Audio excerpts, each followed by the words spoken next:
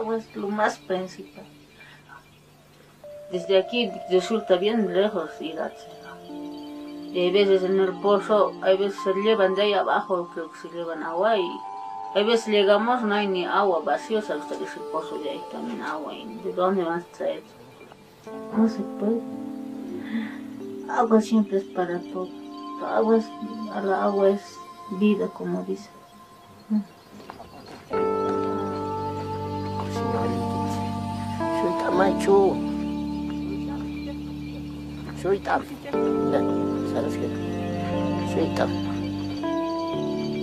Vanessa, ya por si aquí.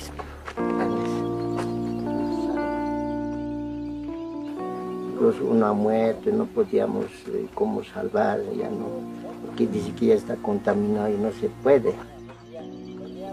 Agua para lavarnos, para tener aguas para que no haya un contagioso, un contaminado, entonces para defenderse de la enfermedad. Vanessa is 8. Her brother died because, like a billion other people around the world, her family doesn't have access to safe water. Every day, her parents have to walk a mile down the cliffs of El Alto to collect water from an unreliable well. Yet they can hear the sound of rushing water from their backyard. They live just a few hundred meters from their city's main water treatment plant and can see millions of gallons just beyond the barbed wire fence.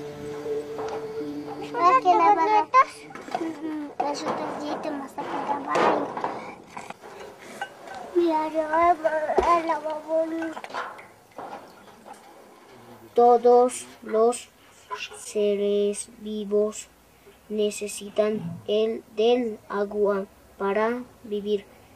Sin agua morirían las plantas, los animales y las personas. Papi, mira esta agua, ¿por qué vivimos tan cerca y no tenemos agua nosotros? Podemos estar aquí en su puertita, pero no es, cuando uno no tiene plata, no le da fácil, porque somos bolivianos y no tenemos ni esa posibilidad para tener agua. Entonces, todos los que tienen plata no más. For Vanessa's father, Lino, it's simple economics. The mains pipe runs just a few meters from the family's home, but the connection fee charged by the French-controlled water company is as much as he earns in a year. But for Vanessa, it's about more than just money. No tengo amigos, porque no tengo agua y no quieren jugar conmigo. Yo no tengo agua y nunca me baño.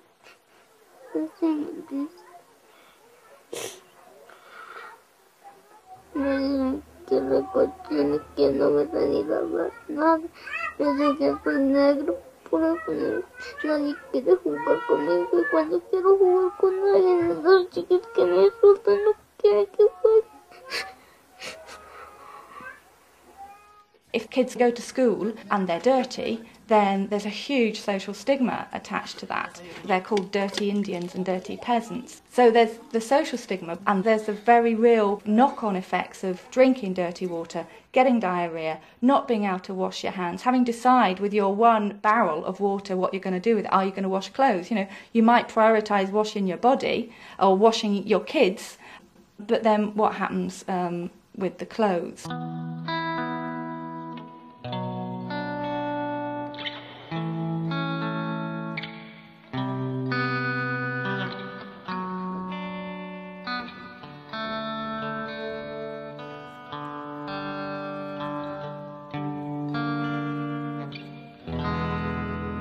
Y de allá arriba de la nieve está bien agua, ¿es agua?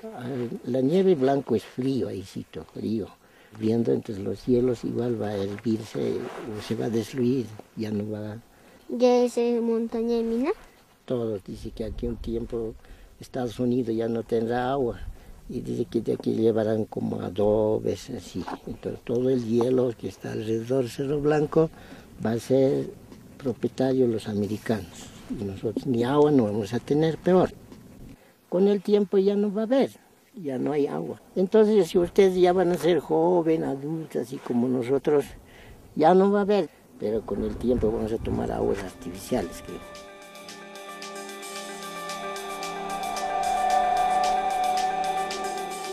For Lino, the future seems bleak, but he's right. Climate change will mean less water for everyone. Lino may be facing it now, but soon it will reach all of us. About a third of the global population is already living in water-stressed and water-scarce areas where water is chronically short. Within our lifetime, within 45 years, that is projected to increase to about half the world's population. There is a finite amount of water in the world. The population is increasing all the time. You just put that into a formula. It doesn't take very much to understand that the amount of water per head is going down. We will see the price of fresh water growing constantly, and I foresee within the next 20-25 years that the price of a gallon of fresh water will be higher than the price is today for a gallon of gas. There should be no crisis on a planet of water, but we are in a serious water crisis, and the water crisis has been created only in the last 2 or 3 decades. There's a comet coming to Earth. It's called the freshwater crisis. And those of us who live in water-rich parts of the world have been able to just not see it. And that's really important that everybody understand. There's no way it's not going to affect everybody eventually. The rich world's response to the impending global water shortage has been to promote the idea of water as a commodity, something that can be bought and sold on the open market. The belief is that market forces will lead to greater efficiency. So should the control of water be concentrated in the hands of powerful multinationals, or should it be a basic human right? In 2000, the United Nations committed to halving the number of people in the world without water by 2015. But many believe that allowing big business to extract and sell water will only make life harder for people like Lino and Vanessa. As less and less water is available, you have yet another problem being added, and that is the problem of privatization. There are companies now saying, why don't we bottle it, mine it, divert it, sell it, commodify it. That greed of privatization, I believe, will be much worse than climate change and everything else that has left us with the water crisis. In India, the battle lines are being drawn between local farmers and the world's biggest brand over who gets to use the water beneath the desert sands of Rajasthan. How the battle unfolds could have a major impact on the future of the world's water.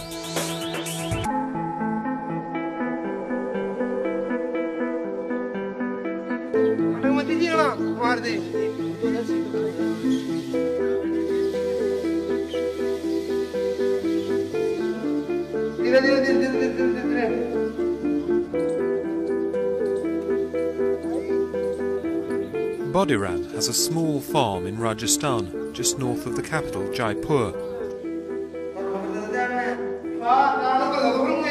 His family and his farm have always relied on just one source of water, their well. But since Coca-Cola built a factory nearby and started pumping water from beneath the desert sands to make soft drinks, that well has run dry every year. बिना पानी मैं मारू परिवार बच्चे वो नहीं जी पाएंगे मर जाएंगे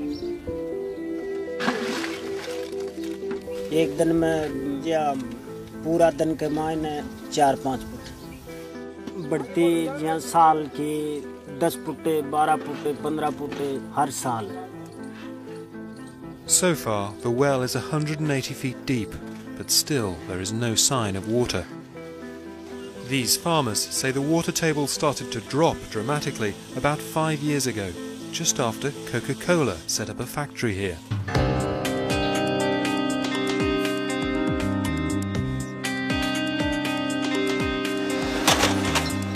The company is pumping water out of aquifers, natural underground reservoirs, to make soft drinks and bottled water. But aquifers can extend for miles underground, and angry farmers claim that Coke is literally sucking the water from beneath their feet. Through mining the groundwater in your piece of land, You can drain 10 square miles, 20 square miles dry because the aquifer is connected, even though the land above might be divided by property rights. Unfortunately, Coke has situated its plant in areas which are already water stressed. And with a soft drink plant taking out 500,000 litre water every day, you are talking about huge stress on local water supply.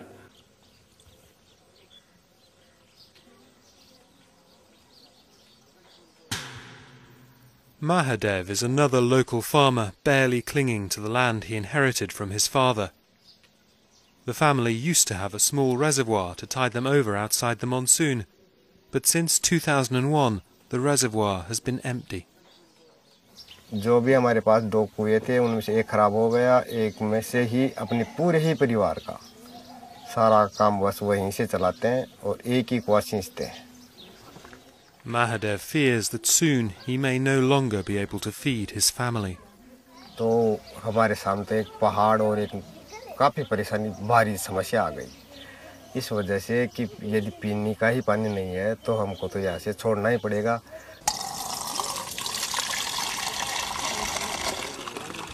Mahadev has had to repeatedly borrow money to drill boreholes around the farm to try to find water. 2 बैरिंगों को हमने 475 foot तक गहरा करवा दिया, हमारे पानी नहीं हुआ. जो हमारे नज़दीक हैं वो तो करीब 600 फुट भी बाटा गहरा कटवा दिया, फिर भी हमारे उन कुओं में भी वही हालत है जो हमारे है.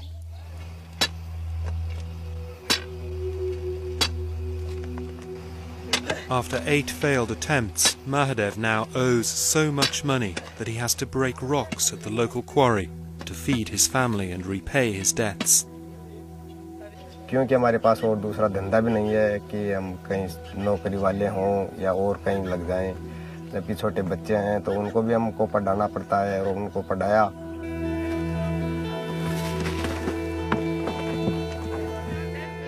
पियान को कोका कोला की हमें कोई ज़रूरत नहीं है. ठीक है, धंधा है, उनका भी धंधा करो, लेकिन ये हमारे काश्तकारों के लिए उचित नहीं. हम जो भी हमारे नज़दीक भाई हैं सब मिलजुल करके और सब यही सोचते हैं और बातचीत भी करते हैं आपस में कि ये अपने पास में ये कोका कोला का पॉइंट है ना, ये गलत हो गया क्योंकि ये अपना पानी सारा का सारा इधर खींच रहा है.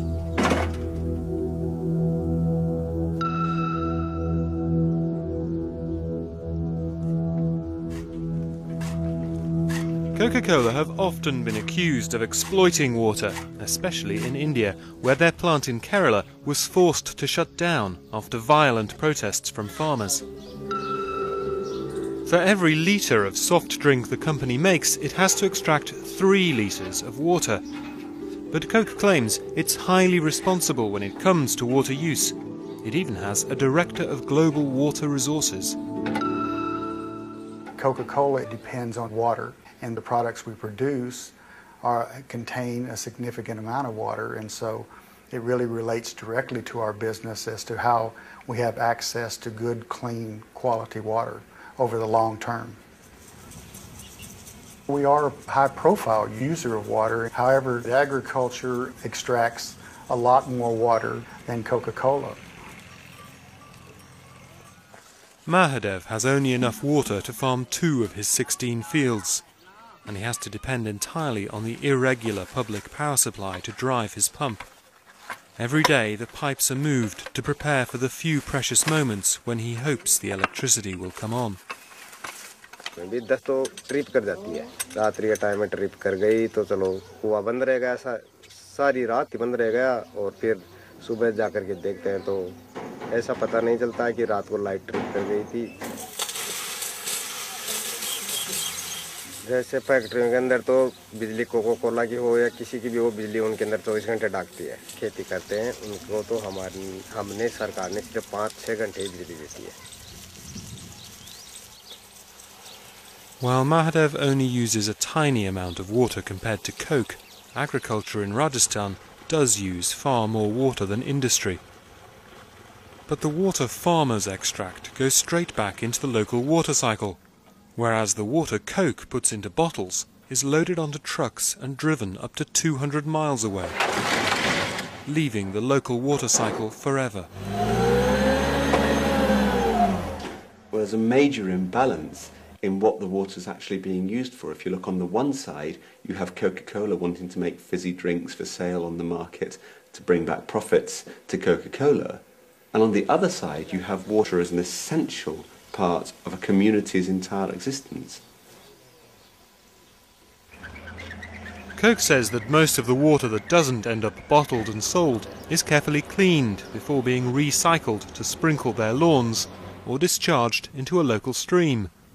The same stream that takes wastewater from all the other local factories. Coke has also built a series of recharge shafts, deep tubes filled with coarse gravel in areas that flood during the monsoon. The idea is that when it does rain, instead of the water just evaporating or running out to sea, these shafts funnel the water down to the aquifer to refill it. Coke also wanted us to meet a local village leader they knew. He had a very clear message. तो गांव वाले Coca Cola के खिलाफ बिल्कुल नहीं है, न यहाँ का एक किसान कोका कोला की, ना जो बाहरी तत्व आते हैं उनके साथ हैं। बाहरी तत्व आते हैं, स्टैंड पे लगाया माइक चालू हो जाते हैं, तो भीड़ तो यूँ ऑटोमेटिक, एक मदारी भी बंदर वाला खेल दिखाने आता है, वो बजाते तो भीड़ इकट्ठी हो जाती है, थोड़े बहुत 150 लोग इकट्ठे हो जाते हैं और कुछ नहीं है। किसान एक भी खिलाफ नहीं है Coca Cola. But some farmers at the village market didn't agree. जब कोका कोला आई थी उससे पहले हमारे 20 फीट के ऊपर पानी था, हम कुएं से सिंचाई करते थे, और अब वो पानी 165 या 150 फीट के लगभग चला गया। कोका कोला की वजह से आस पड़ोस के 50 किलोमीटर के एरिया, 10 किलोमीटर का विशेष एरिया में पानी का जो लेवल है वो 165 फीट के ऊपर चला गया है। बंदी बढ़िया कोई, तो सबसे बड़ी समस्या है इस कोका कोला को हटाने की।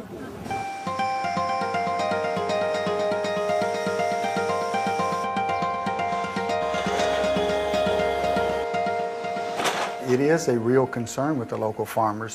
However, the data that we have in the Caldera area indicates that our water use in that area has not significantly dropped these water tables.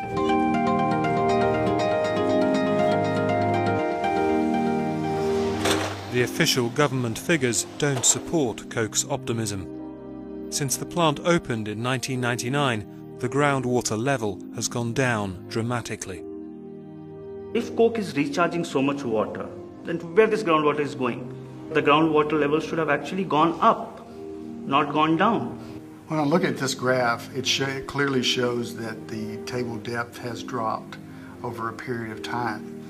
And I don't know whether that is due to other factors other than just water use. Coca-Cola later said the reason the groundwater level had dropped was because of several years of poor rainfall. Therefore, why the hell they set up the plant in these areas? I mean to say, they are such water-intensive industry. They should have set up their plant where there is abundant water. What Coca-Cola is mining is precious water that has trickled down over millennia, drop by drop.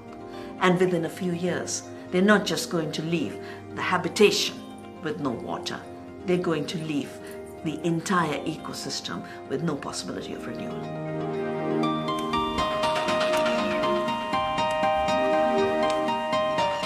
The hardships Indian farmers endure can seem very remote to those of us living in the water-rich British Isles.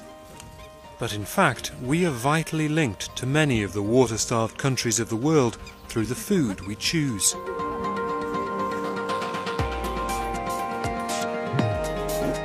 We in Britain are already actually part of the problem because we expect to have all of these fresh vegetables in our supermarkets all the way through the year. It takes 650 litres of water, 10 bathtubs, to grow just a single bowl of salad. And so what we're doing is exporting a water problem to those countries. We're exporting conflicts about water. We're exporting possible droughts.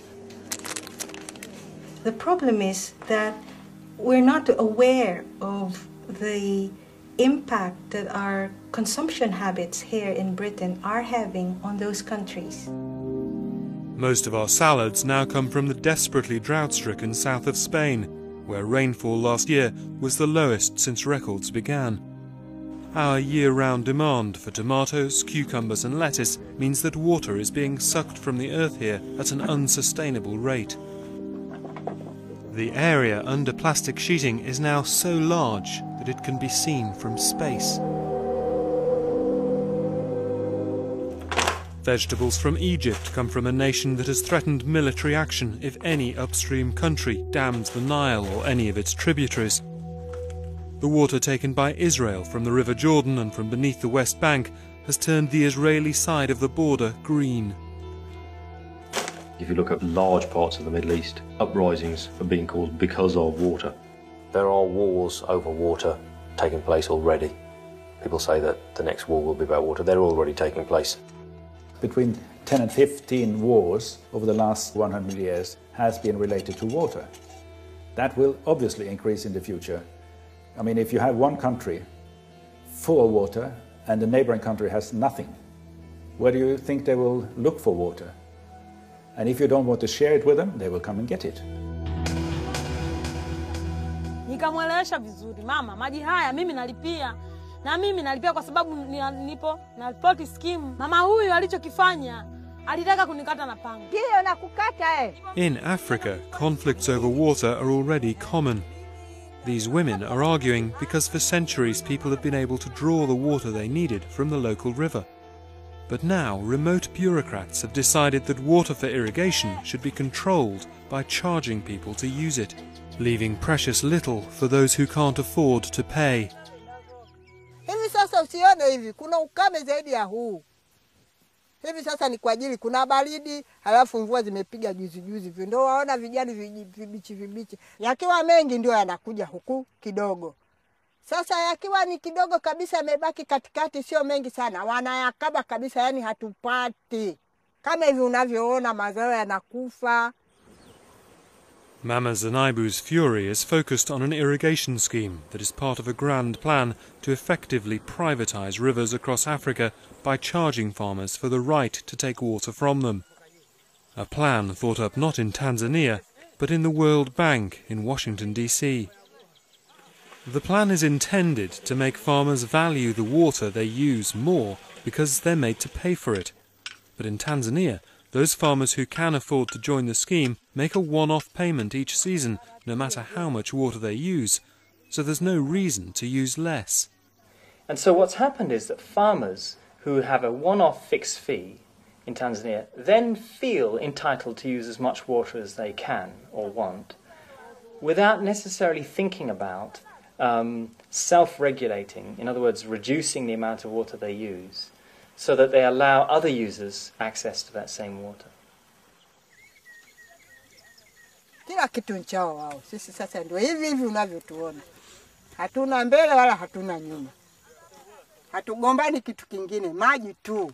Tukikutana shamba, kukatana mapanga, kukatana mapanga.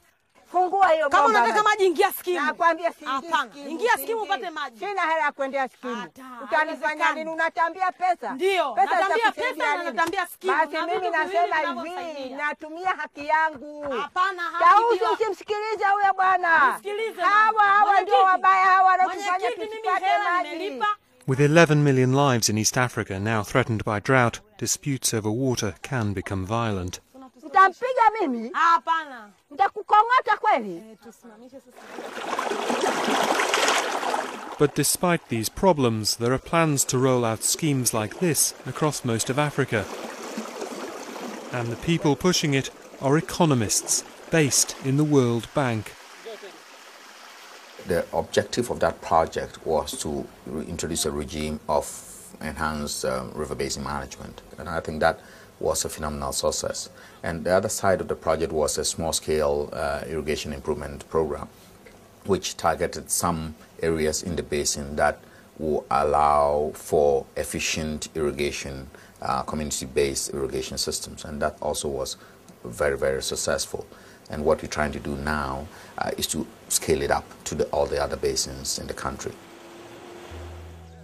The World Bank's mission is to reduce global poverty. For 25 years, the bank's headquarters in Washington has been promoting solutions in the developing world that focus on putting a price on everything. These solutions don't always make sense to the people on the ground. Kidogo ndani ya nyumba utapa mtoto mmoja na watoto wengine utawanyima, si utawapa wote? Tutajua nini sasa sisi? Na ikiwa wote tutegemea huo mto. Sasa huo mto ni wa kwao wao, kila kitu nchao wao, walala hoi, lakini tunalima tunanyimwa maji hatupewi. But battles over water aren't only happening in the developing world. In the richest nation on earth, the citizens of Detroit are also fighting to establish their right to clean water.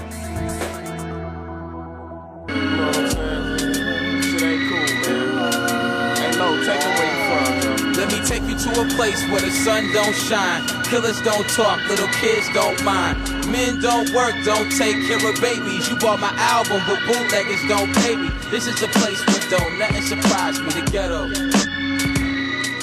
Betty has lived in Detroit all her life and seen a city that was once the industrial heart of the USA fall apart. She might live in the wealthiest country in the world, but like Lino in Bolivia, she has to fetch water every day. This is Granny just coming to get some water.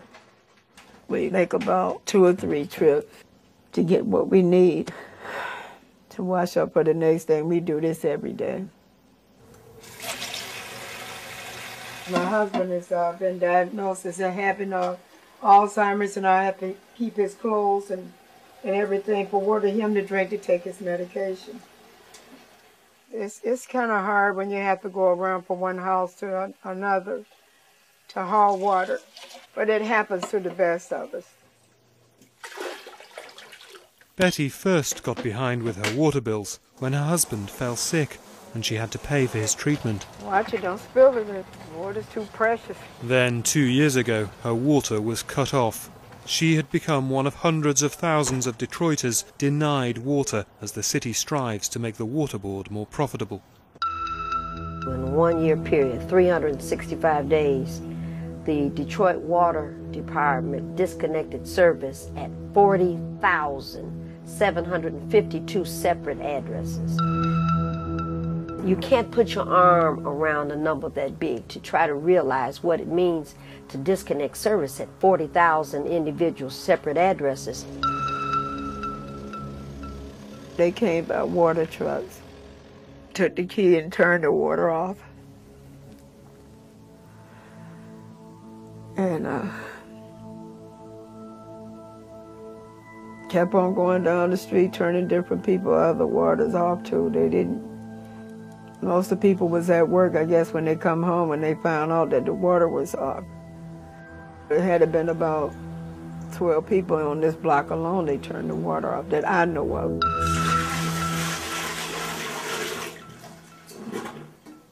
It is hell. I wouldn't wish this on anybody to try to live without water. I wouldn't care if you have gas and lights and what. It's a necessity to have water because it's hard to wash your clothes, take a bath, washing dishes, cooking, brushing your teeth, or anything, whatever. I mean, water is a necessity for anybody.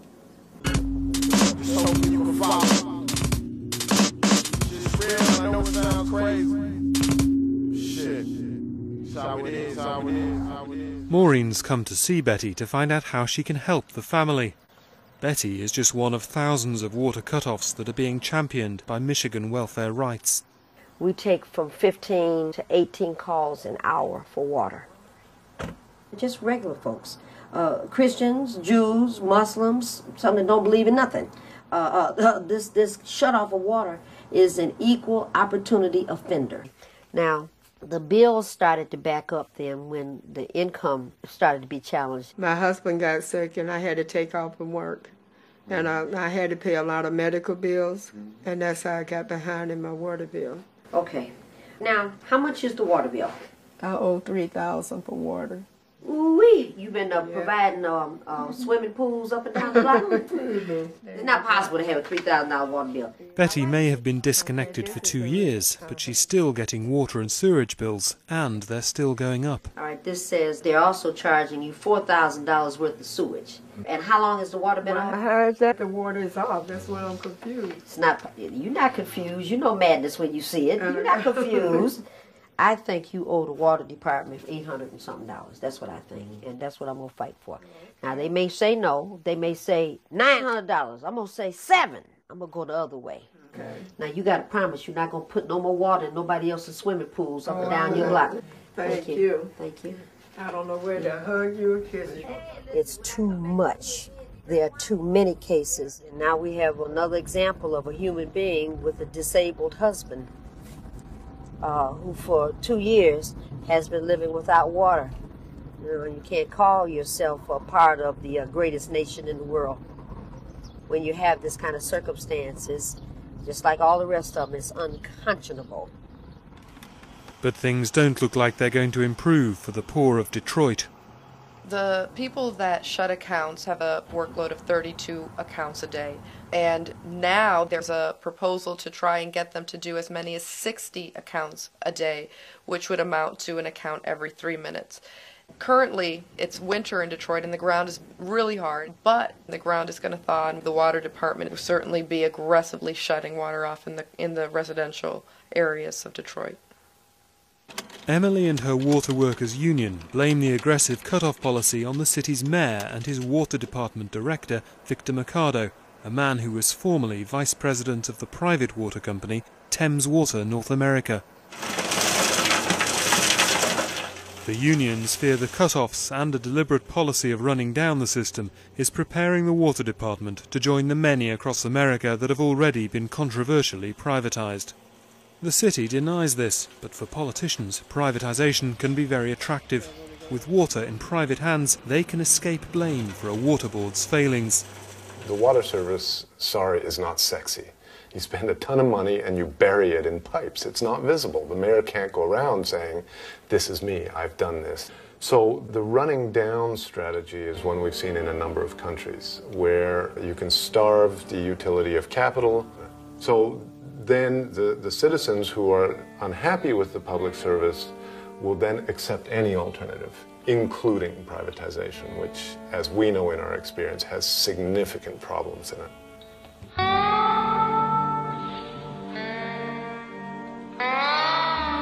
To understand those problems, we returned to Bolivia. The people of El Alto and La Paz have been living with a privatized water provider for several years now. Aguas del Illimani is majority owned and controlled by one of the world's biggest water multinationals, the French company Suez. But some residents of El Alto, like Lino and Flora, deeply distrust the company. Del agua del Illimani nos quieren matar así vivo mismo, yo creo, asesino agua. O ellos mismos creo que quieren que haya una contaminación en aquí. Es por la sociedad, por no darnos agua. Las aguas que se mueran, que se enfermen y que se mueran. Es lo que quiere, creo yo. Luego te vas a vestir, no la va tomando más tarde. Flora is outraged because the main water pipe runs under the street right in front of their house. But Aguas del Illimani wants $200 to connect them, a sum way beyond the means of Flora's family and many others in El Alto.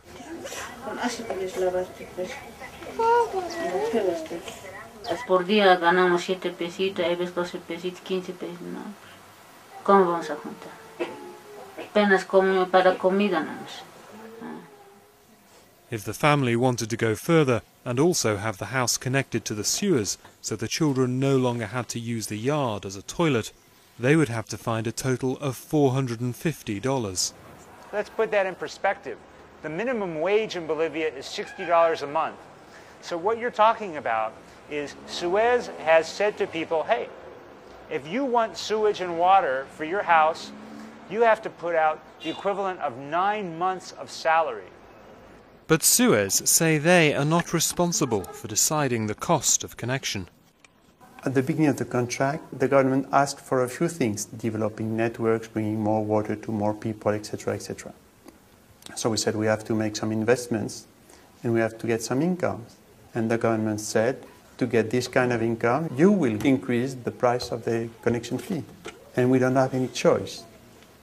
Suez say the high connection fees should also be judged against relatively low water rates. But that's little comfort for families who could never afford to get connected in the first place. Diarrea tiene ahora y anoche he querido vomitar. No, constantemente se enferma. Ella nomás está, cada rato estoy llevando al médico. Diarrhea is the single biggest killer of children under 5 in the poor countries of the world. 3,900 children die every single day because of lack of access to clean water and adequate sanitation. Now, if you think about it, that's about 20 jumbo jets full of children crashing every single day. ¿De dónde tiene el agua usted? Del pozo. ¿Saca de pozo? Sí. Entonces, esa agua, señora, no es potable. Agárrele nomás. No es potable esa agua. Cuando el agua está contaminada, tiene microbios, bacterias, virus, y las bacterias y los virus también producen la diarrea. Estas enfermedades, por ejemplo, los casos que yo he estado recibiendo son intoxicaciones. Los niños vienen con un cuadro característico de náuseas, vómitos, mareos. El 10% de la población infantil en nuestro medio muere a causa de los problemas de agua. El 90% se debe a enfermedades producidas por agua. También sucede que a estos niños que no los asean bien, tienen esta otra enfermedad llamada sarcoptosis. Como médica, aconsejarle a la mamá, ¿no? Señora, por favor, cámbiemele su ropita diariamente, una ropa limpia. Me da incluso vergüenza decirle eso, porque no tienen agua para lavar la ropa, no tienen agua para bañarles diariamente a las guaguitas. Entonces, da impotencia, da dolor decirle a la mamá, inclusive, haga esto, señora. Yo quisiera, yo tuviera plata, yo pudiera hablar a Francia, a ese caballero. Nosotros sufrimos en Bolivia porque de aquí no hay un orden para los pobres. Y los pobres no van a pagar, vamos a pagar, pero que no haya ese crédito muy alto. Eso es donde nos afecta a los pobres.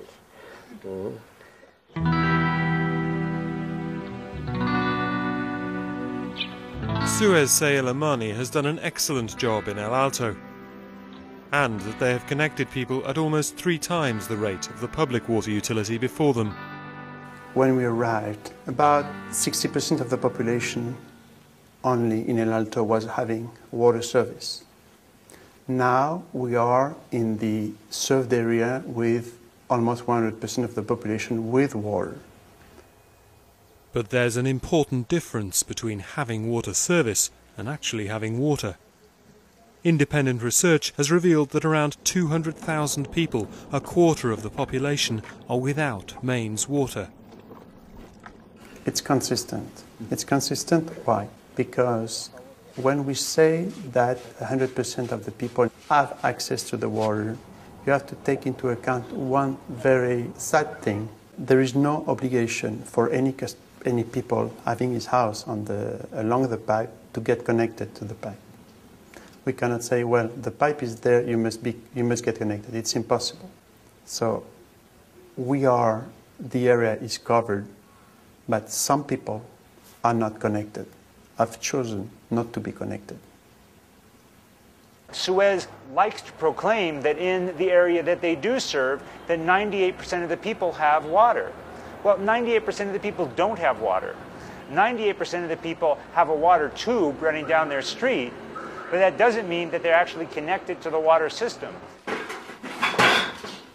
At Lino's house, a local councillor has come to see if he can help. ¿Y de dónde está esa agua? De ahora traemos de bosque, hay una avenida Apura Pura. Sí, Alto Pura Pura. Ahí entra, entonces hay una curvita allá abajito en el pozo. Pero ahorita no está haciendo, una vez que el dueño va a venir, se va a amurallar, ya no vamos a poder entrar en ese pozo de agua. Ya va a ser más abajo, ya cae el agua, en el bosque ya. Sí, pues es mucha plata, ¿no? O sea, vos no, ¿a qué te dedicas, digamos? Bueno, yo me recojo huesito, está tapado, huesito, reciclo, como el reciclo plásticos. Ese es mi trabajo, ir en contenedor, mi alcalde. Cuando no hay agua, hasta mi familia está mal de salud, ya. No quiere que yo, no sufrí mucho. mis hijos.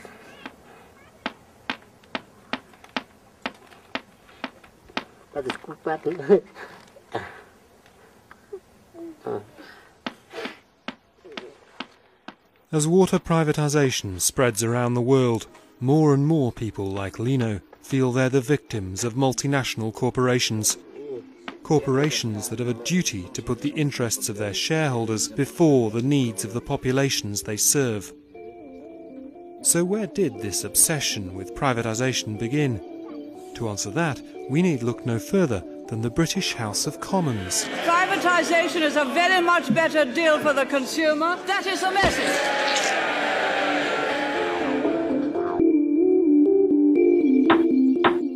In 1987, after selling off the gas board, the phones, British Steel and the airports, Prime Minister Margaret Thatcher decided that public water should be next.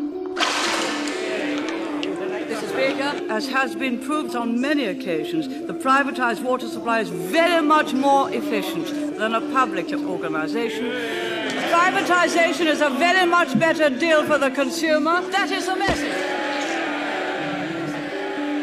Margaret Thatcher and her friends in the World Bank, and then of course Ronald Reagan and everyone who subscribed to this theory of everything being for sale, decided that this was a great way to make money. And they saw that the world was running out of fresh water, and so they set out to commodify the world's water system in a very short time. The World Bank has since promoted water privatization in countries across Africa, Asia, South America and the former Soviet Union, all in the name of increasing the efficiency of public water services.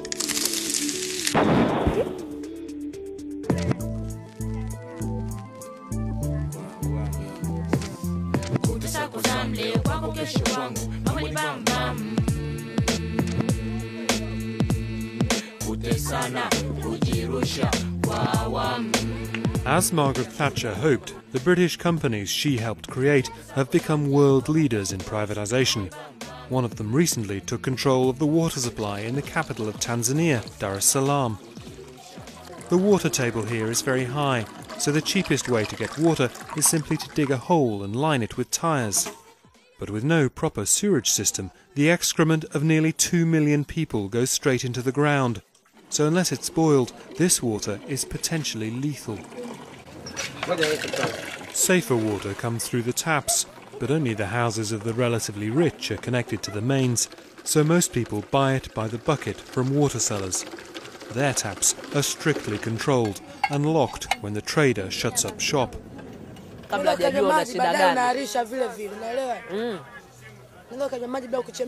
kile kipindi kile cha maji kukatika kile ndio inakuwa maji tunakunywa hadi maji ya chini. Shida ya maji dumu 500 sasa hivi dumu 400. Na hapa kuchota maji unalipa shilingi ngapi? Shilingi 20 sana 50. Kutoka ni mbali sana kuchota maji.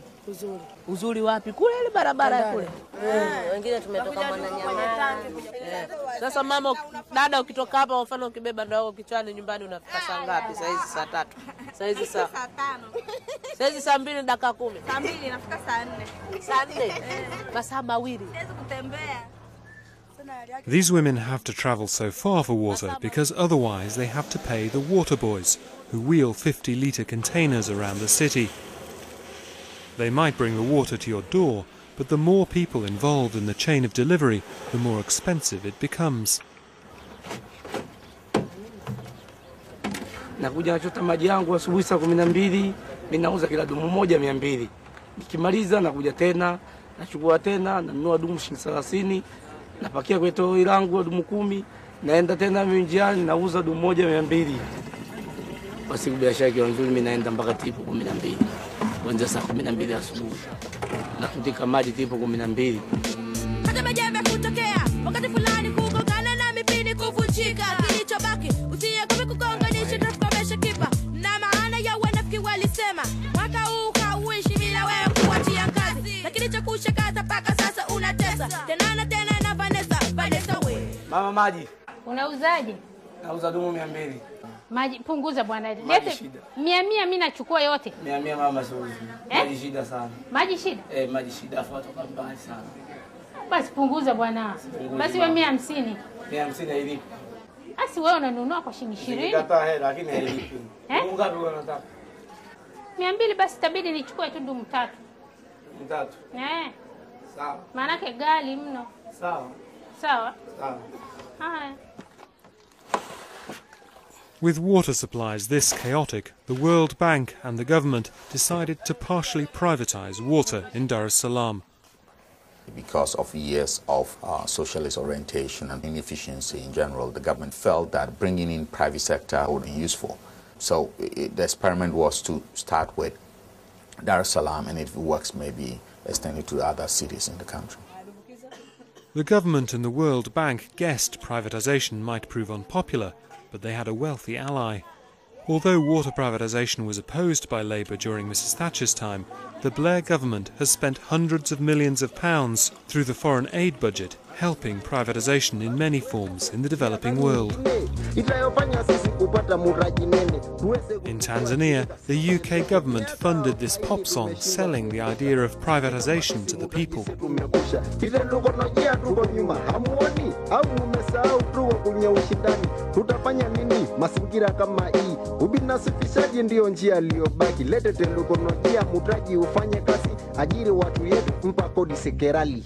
The British government's investment paid off. The taxpayer helped a British company, Bywater, form a joint venture, City Water, to manage Dar es Salaam's utility.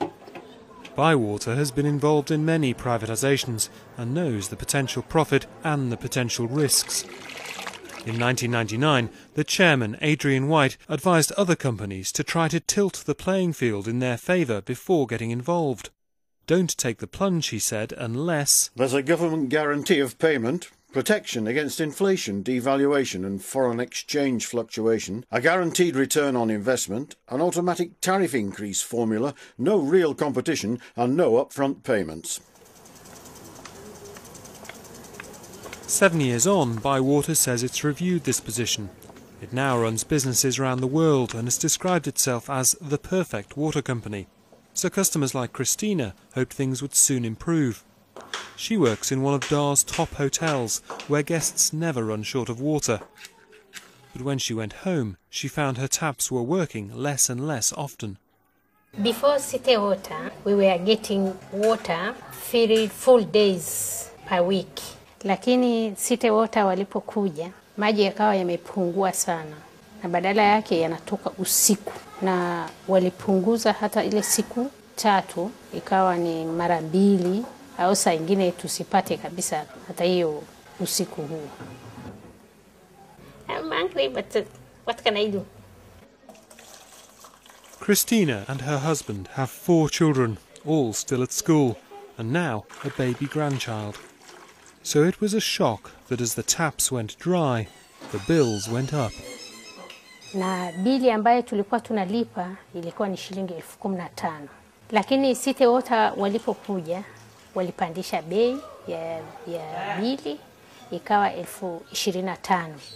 Na hata hivi walipunguza maji. 25,000 ni robo ya mshahara wangu.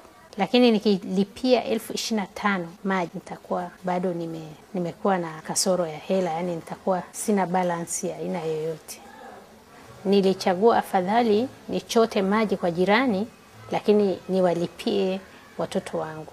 Kwa sababu 25,000 kama nitaweka 25,000 kwa miezi 6, tayari nimeshalipa ada ya mtoto wangu moja. When City Water came round to cut off Christina, they not only disconnected her water at the stopcock, they also confiscated her taps and filled her pipes with concrete to make sure she didn't illegally reconnect her supply. But the billing department was not quite so efficient. Months after being cut off, like Betty in Detroit, she is still being sent bills for water she could never have used. Even if I don't have water, they charge me. That's why every month they come here. They charge me. Bywater accepts there were price increases, but says these were set out in their contract with the government, and that while some people may have received less water, others saw marked improvements in supply. I'm sure there's a varied picture I'm sure you can find people also who said we've had water for the first time for 20 years. I've been to Dar es Salaam, and it's not comfortable when you see people who don't have access to water, who have to buy it off the street vendors and pay 10 times more than we would be charging them, that type of thing. What I can say, though, is that people did generally, all I can go on is the basic numbers and quantities and qualities and the independent checks that were undertaken to say that somebody somewhere was getting more water.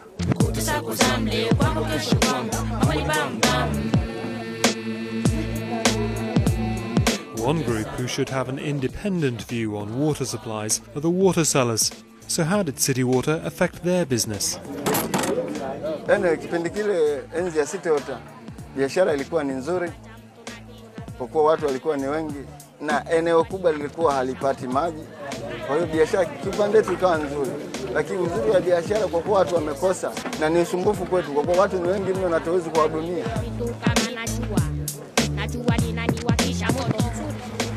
Mwanzo dumu ilikuwa 100. Dumu mwanzo ilikuwa 100, tulikuwa tunauza 100 mpaka shilingi 80. Lakini baada ya kuja Stiota maji imekuwa shida sana. Dumu likapanda 200 mpaka 250 mpaka 300 mpaka 400. Na ndio maana tunanyuka saa 11 mpaka saa 12. All over the world, people and their governments have had similar experiences after water privatization. After 18 months, the Prime Minister of Tanzania also became disillusioned. They want to maximize their profits. Simple. And we needed the situation of water to improve in Dar es Salaam badly. People have been going without water for quite a while. So we thought the contract would have begun well and they would have done a good job. They let us down badly. But Bywater disagrees. I prefer to refer to independent consultants who've been engaged by DFID on behalf of the British government, who've actually issued a report recently which has said that things improved under our stewardship, that the amount of water supplied into the system increased, that the quality of the water increased. But when we asked DFID for a copy, they said they have no knowledge of any such report.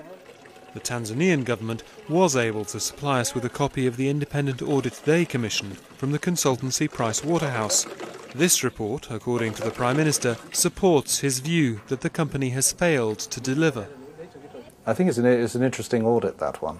I think there are quite a lot of examples where government commissions audits and defines the terms of reference that delivers the answer that, surprisingly, they quite expected, or they wanted, let's put it that way. Eventually, negotiations broke down. The government withdrew from the contract and senior British staff of City Water were told to leave the country. We said, we cannot continue. Sorry, let's meet in arbitration. What did they say to you? Oh, they said we meet in court, of course. They are very anxiously waiting for us in court. We shall represent ourselves there, and we are sure we shall win the case. The Tanzanian government just said, that's it, jump on the plane and don't ever darken our shores again.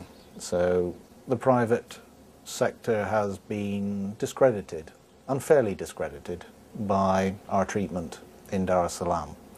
And the fact that this failed through a political decision is something that I don't want to ruin our professional image and our professional reputation, because we're good at what we do. But the Prime Minister has very clear advice for any other developing world nations being pressurised by the World Bank to privatise their water. Think again before you privatize.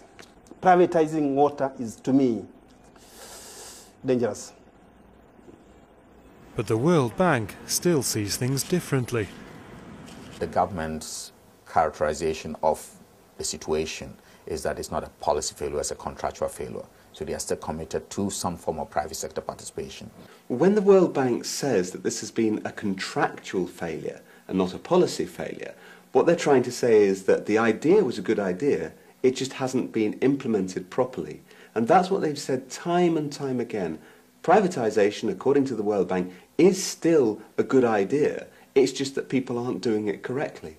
The World Bank believes in water privatization in the way other people believe in Jesus, Muhammad, or Buddha.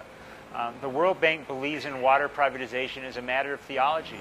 The bank says it's evolving policy and things are changing, but those on the ground keep seeing the same solutions being pushed.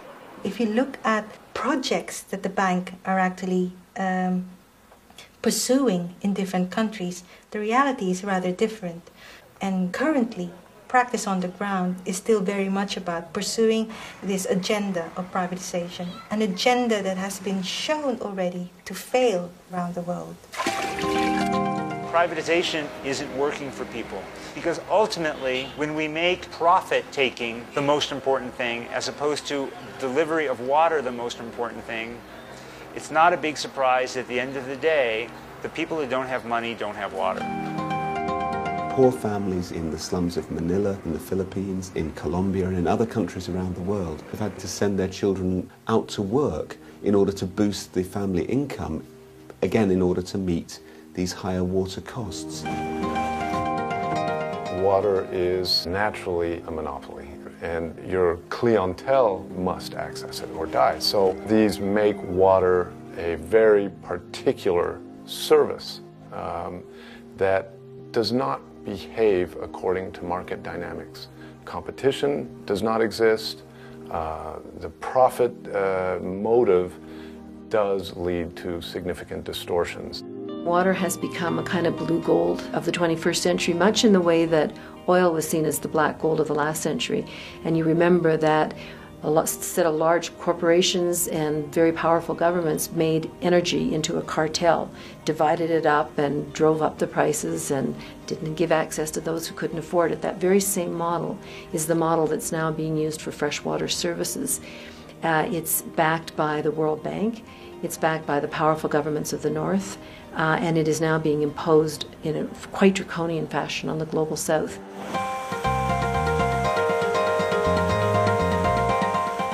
Not everybody thinks that making water a commodity is a bad idea. In Oslo, this bag has been filled with over a ton of water and is about to be dropped 20 meters to test its strength. Bags like this, but as large as a football field, are already being used to trade huge quantities of water.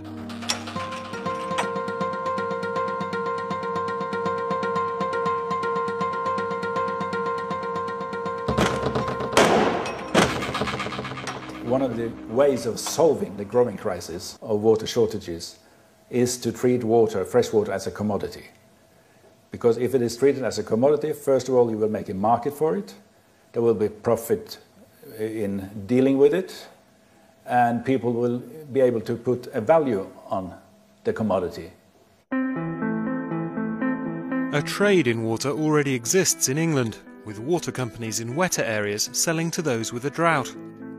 This massive pipeline encircles London and lets engineers move water to where it's needed at the touch of a button. But moving water in bulk by ocean-going water bag or tanker will become more common in the near future.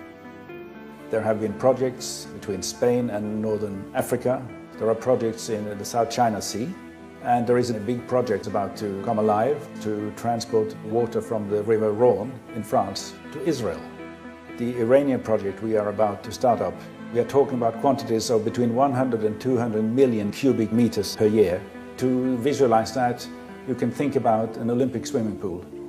We will transport at least 1,000 swimming pools per day, 365 days a year. Others feel that making water a commodity will just make life worse for the poor. The most powerful argument against commodification is this notion of bulk transfer of water. Because if it is commercially owned by large corporations, they are going to sell that water to the places and people and industries that can afford it, not to El Alto, Bolivia, not to the places that need it. Precious water cannot be treated as a commodity because that already means that those who cannot reach the marketplace, those who don't have the purchasing power, those who are on the margins, and the rest of life, the plants, the trees, the microbes, will have no right to water. And I do not think it is given to any organization on this planet to basically rewrite the laws of life. Abajo las transnacionales! Abajo! Fuera aguas del Illimani! Fuera! In Bolivia, the pressure on Suez is growing. So far the protests have been peaceful, but even Lino is talking about taking drastic action. O atacar aguas de Limania o destruirlos de una vez, porque aquí no podemos aguantar los pobres o aquellas personas. Ni así que tenga plata no vamos a poder aguantar porque... What everyone fears is a repeat of the Bolivian water war of 2000, when the American company Bechtel took over the water supply in the city of Cochabamba and increased water charges dramatically. People reacted immediately. In January of 2000, the streets behind me were filled with people protesting the water increases. And this was going to be a peaceful protest. To everybody's surprise, the government sent into Cochabamba 1,200 armed police. Vamos a seguir marchando por la ciudad, compañeros. Policías especializados en reprimir a la gente con palos, con chicotes, con gases, además muy bien equipados con motocicletas y pesos.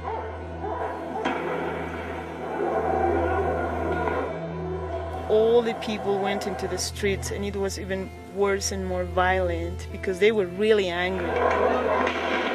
The government declared a state of martial law. You couldn't be on the street at night. They were going around to people's homes in the middle of the night and arresting them. That's what was going on here, all in the name of keeping this foreign corporation happy and keeping their contract intact. But the arrest of Oscar Oliveira and the other leaders of the protest just inflamed the public, and thousands more joined the demonstrators. Then the police started to use live ammunition.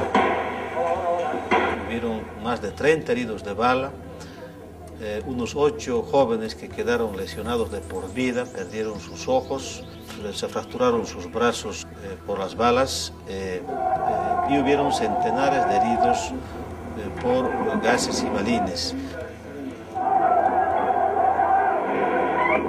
A 17-year-old boy, Victor Ugodaza, was shot and killed. It became very clear that there was no way that Bechtel could stay in the city, and finally the leaders of Bechtel fled. Soon afterwards, the president was forced to resign, and now history is repeating itself. After more mass protests over privatization, another government has collapsed, and the country has elected South America's first ever indigenous premier. He has appointed the leader of the protests in El Alto as the new water minister, so things don't look good for Suez. For the moment, the company is still in charge, and Lino is still unable to pay the connection fee. But he has heard that the local authorities are now encouraging people to connect illegally.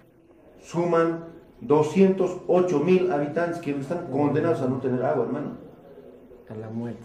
Ya, están condenados. Si no hay agua, pues estamos, digamos, condenados a morir, ¿no ve? Hay una resolución que los presidentes de la ciudad del Alto, todos los presidentes, han emitido donde indican la desobediencia civil. Trataremos de colaborarte con la desobediencia civil, de conectar, digamos, de manera directa, cosa que cuando, digamos, Aguas de Limán se vaya, pues ustedes puedan regularizar. Del consumo vamos a pagar, ¿ya? Pero lo que no vamos a pagar es, con esta desobediencia civil, el costo alto que se paga a Aguas de Limán, ¿no? Don't believe Kilpatrick's lies. He just wants to privatize. Hell no. Kilpatrick has got to go.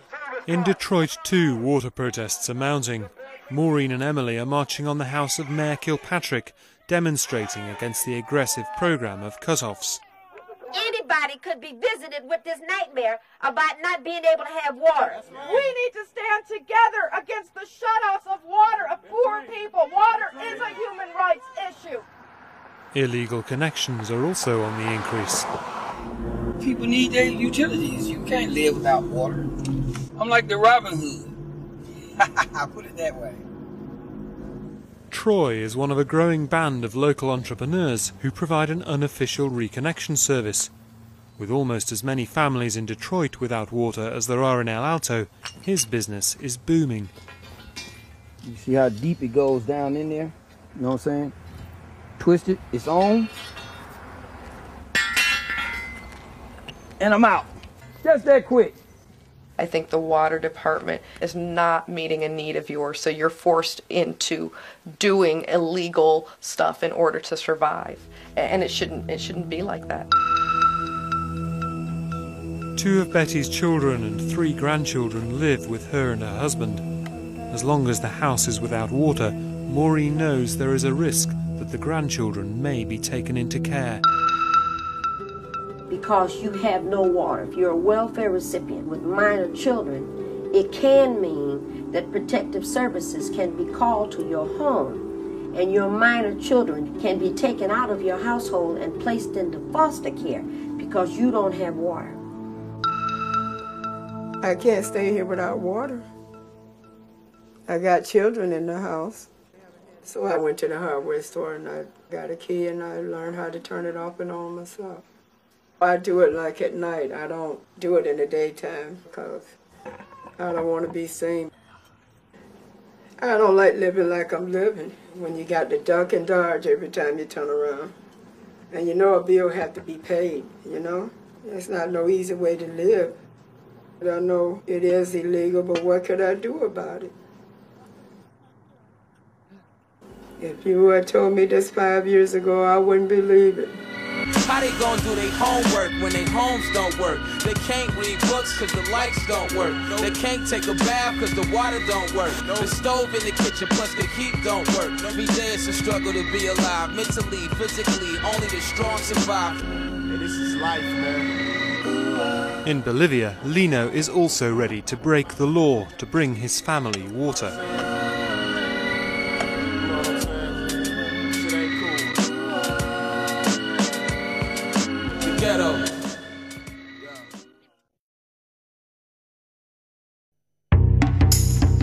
Research shows if you swap your indulgent snacks for a Special K bar and have Special K for breakfast,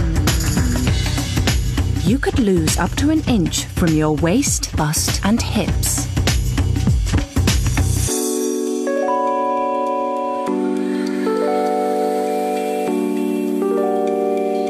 The 90-calorie bar from Special K.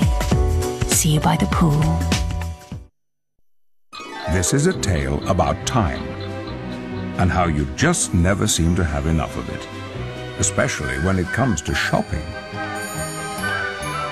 That's why at Argos we thought, how about letting you check your goodies are in stock, reserve them online, and then quick pay when you collect them, so we can give you the greatest gift of all, the gift of time. And the moral of the story is, don't shop for it, Argos it. To me, life is about loyalty. But you either want to play football or you want to sit in the stand watching. For me, you play. Channel 4 brings you a gripping and powerful insight into the modern world of football. Are you taking blunts? What's a blunt? Ray Winston stars in All in the Game next Thursday at 9 on 4.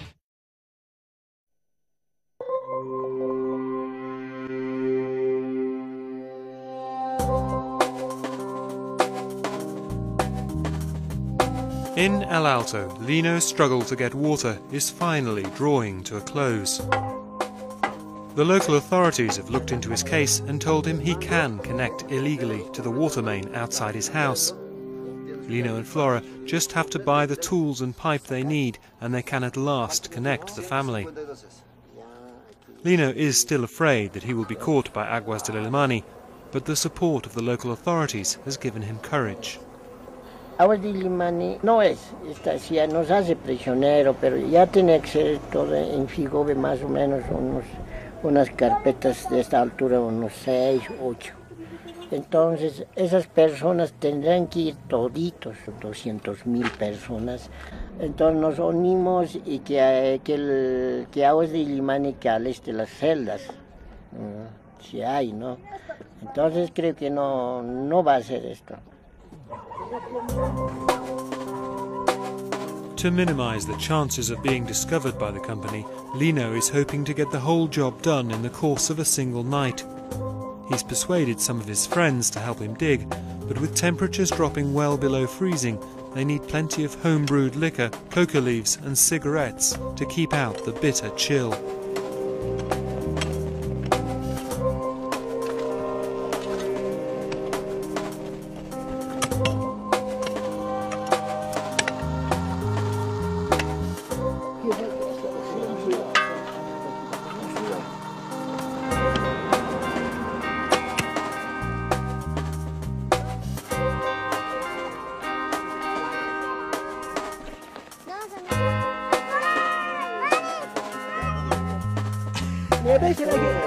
carteras viruelas. Coquita y cigarrito, flor, un poquito cuatro. Cigarrito, licurcito está bien caro.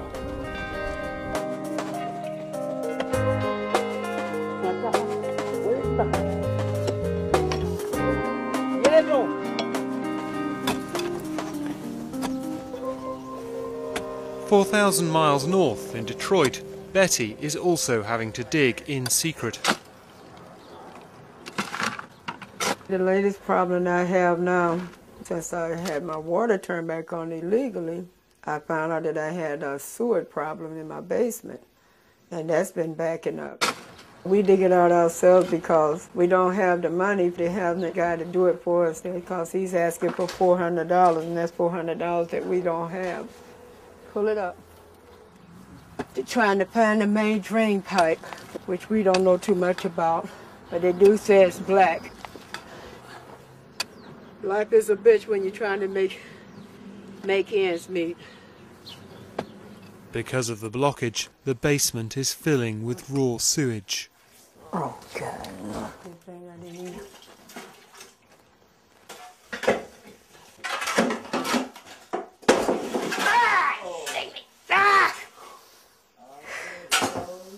Oh! Shit! Oh! That's for real. Shit! Look at the wall. You know you got here.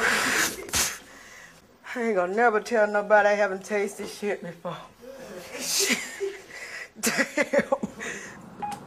Detroit NFI. And there's further bad news from Maureen, who's been trying to negotiate with the water board for the last 6 months. So are you someplace where I can call you back? It's been a long battle, and we're not finished yet. After multiple telephone calls to the water department, letters of inquiry, requests for hearings, we found that the water bill is $8,000. Sometime I get depressed, and they know. There was one time that I told my kids I was going to take my own life. But when it got too hard, when he was taking everything, and I didn't know which way to turn at that time.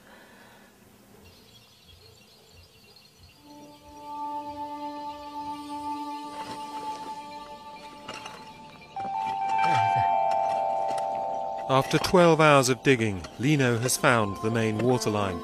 He's still fearful of discovery by Lamani, but the family may soon have water.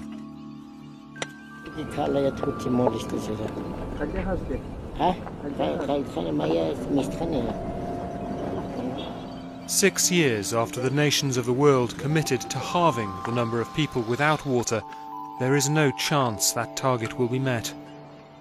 Unless governments are prepared to commit the resources to ensure water is a human right rather than just a tradable commodity, there will be more and more families like Lino's in the poor south and like Betty's in the rich north. Agua fuerte que empuja. Ahora, para limpiar esa cosa tiene que estar soportando. Water is an emotive issue. It's about rights. It's about my health. It's very, very political. The time for making decisions on water is now. In some parts of America, people are using 800 litres per person per day, which is totally unsustainable.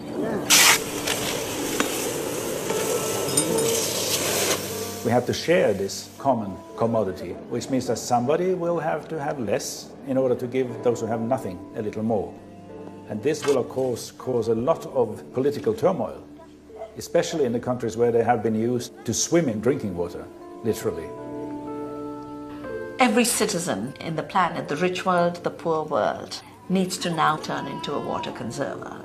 Every day, everything they do has to be with the consciousness that they have to be either part of the solution of the water crisis or they will be part of the problem. ¡Agua! ¡Agua para todos!